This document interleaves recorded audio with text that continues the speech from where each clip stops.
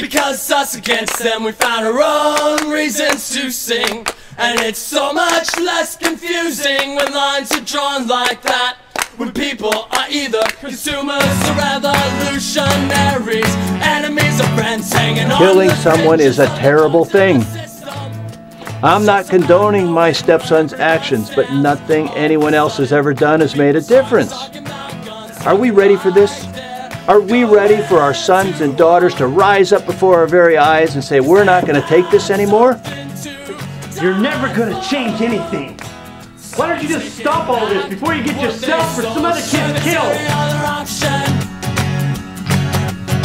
But doesn't make a difference how we get it.